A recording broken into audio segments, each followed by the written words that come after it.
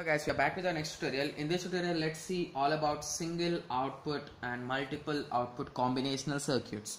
So I hope everyone remember the main concept, guys.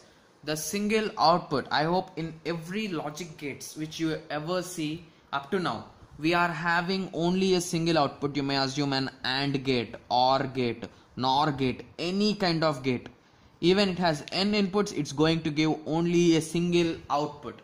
That's the main concept, guys. That's the main concept of single output, guys. Examples are AND, NOR, NOT.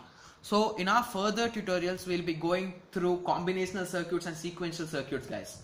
In that, we'll be having many outputs, guys. So basically, if let us assume a decoder, guys, or an encoder. So basically in them, we will be having, let us assume a decoder, guys, basically. So it will be having n inputs and it's going to give 2 power n outputs, guys. If we give 10 inputs, it's going to give 2 power 10 outputs, guys. That's a lot of outputs. So this is the main difference of single output and multiple output. So this is a small basic concept, guys. The main thing will be your examples. That's it. So now I hope everyone is now clear with this. So in the next tutorial, we'll be going through all about and or realizations, guys. That's really a small and simple topic. Thank you. Thanks for watching.